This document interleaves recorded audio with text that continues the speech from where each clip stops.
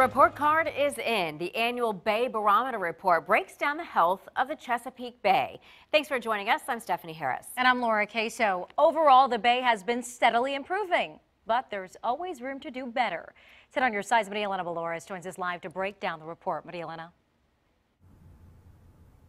Well, Stephanie, Laura, it really is a beautiful day to be out here on the Chesapeake Bay. We know it makes up a huge part of our ecosystem and the landscape here in Hampton Roads. That is why we are in Norfolk, and Drone 10 is showing you live from Virginia Beach, just part of the bay here. It's actually just part of the bay in general. The bay is more than 500 miles. It stretches from New York all the way down here to Hampton Roads. The good news is this year sounds like things are looking pretty good. More than 21,000 square miles of Virginia sit within the Chesapeake Bay watershed.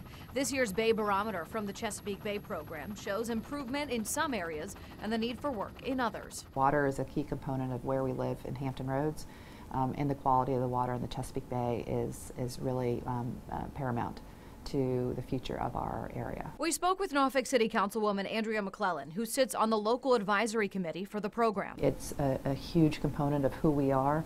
Obviously, so much of our coastline is along the Chesapeake Bay. She says oyster restoration is going well. The Lafayette River is at its target goal.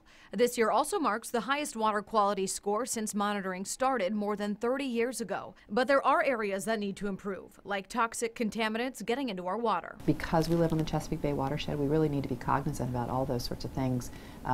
Not littering, picking up after your dog, reducing your use of pesticides or fertilizer. And for the first year, the Bay Barometer looked at climate change and its effects on the watershed. So we're looking at everything from the standpoint of the temperature of the waters to rising sea levels. How does that affect things? The other piece of good news, you can get involved. We all can each make our small difference, but added together is a pretty large difference for the Chesapeake Bay, making next year's report even better.